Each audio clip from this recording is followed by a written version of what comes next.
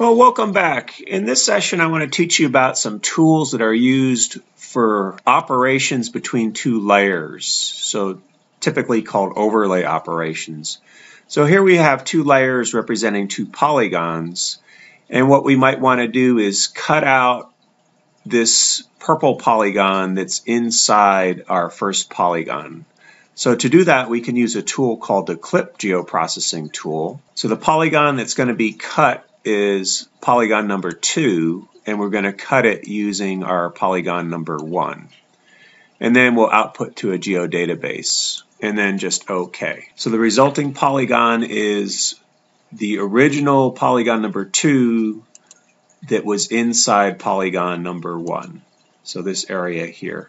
And if we look at the attribute table, we simply have area and the length of that polygon and all the original attributes from polygon number 2.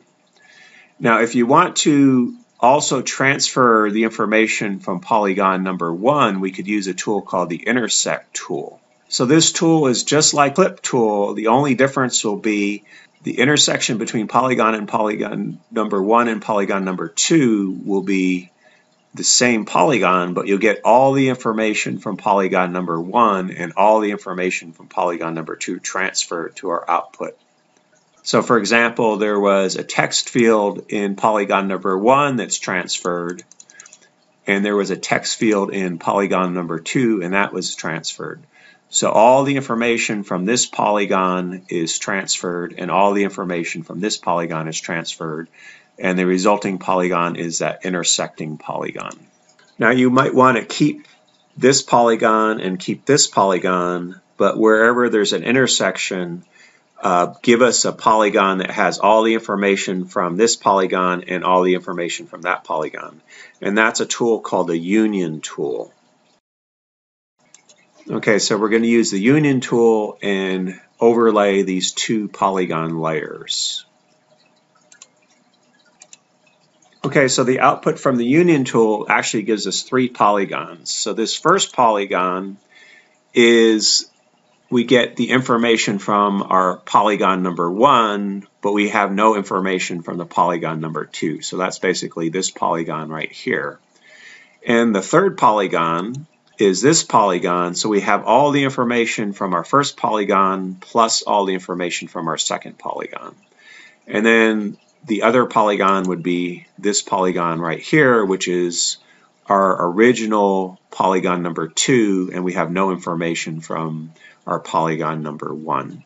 So basically the output from the union is all the polygons and then the intersection of any polygons. Okay, so the union tool always has input polygons. The intersect tool, you can actually have inputs as points, lines, or polygons. And then also with the intersection tool, you can output points, lines, or polygons. So let's say we want to output using the intersect tool. Wherever these two polygons intersect, give us the points and then give us all the attributes from this polygon and that polygon where they overlap. Transfer those attributes values to these output points. So we'll use the intersect tool to do that. Okay, so it's just like before, we're going to intersect polygon 1 and polygon 2, but if we scroll down, the output type now, instead of being input, which are polygons, we'll specify the output type to be points, and then just OK. Okay, so the output is a multi-point shape, and it contains all the information from our original polygon number 1 and all the information from our original polygon number 2.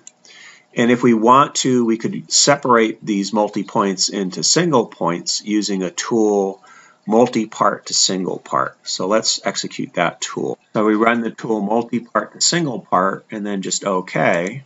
And then we have this point and all the information from the input polygons, polygon 1 and polygon 2, and then our second point, and all the information from polygon number 1 and polygon number 2.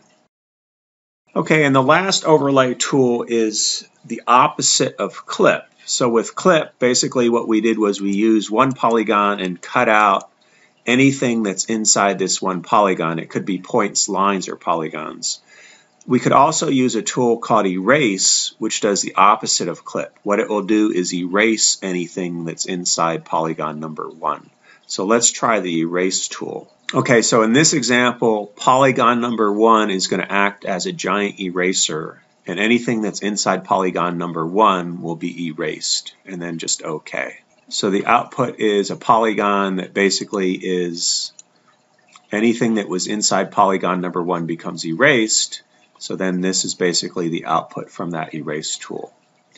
Okay, so those are the common overlay geoprocessing tools, and we're going to use those this week in lab.